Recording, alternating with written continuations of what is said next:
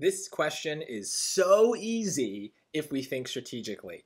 When I look at it, before I even read a word of the story, I know exactly what I'm dealing with. This chart is a list of points. The answer choices are a list of equations. And I know that my most important math strategy is to plug points into equations. And that's basically what the story says, is it says, here's a bunch of points, they mean this, they mean that, they go in this place in the equation, which equation is the right equation? That's the whole story. So I don't care about Rosa and her savings account, I care about points and equations, and I'm going to pick the easiest point, which is 0, 6 to 604, and I'm going to plug it into all the equations and see what happens. And because 0 is such a powerful number, it's going to make things so simple here. Watch.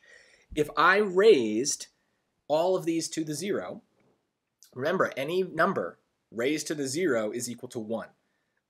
So 1 plus 604, it doesn't matter that it's 605 because if it's raised to the 0, it still becomes 1. But I want it to be 604, so that is wrong. If I do the same thing here, again, raised to the 0 is 1. Wrong.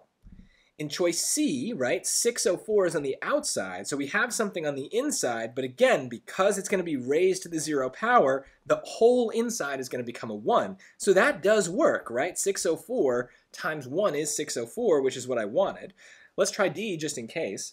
So this would be 0.004, which is on the outside. And then the inside, again, doesn't matter what it is. If I raise it to the 0 power, it's going to become 1. So this is just 0.004. So again, that is wrong, and choice C is the answer. This is so easy if you are thinking strategically. And throughout the entire test, the only thought I have on my mind is, are there points? Are there equations? If there are points and equations, I plug the points into the equations. That's like 50% of the test. So you got to think that way. Otherwise, if you look at this, you might think, oh no, this is a crazy story, crazy question. Look at these equations. Nope, none of it matters. Plug the points in, see what happens. It's going to solve a lot of stuff that looks really hard.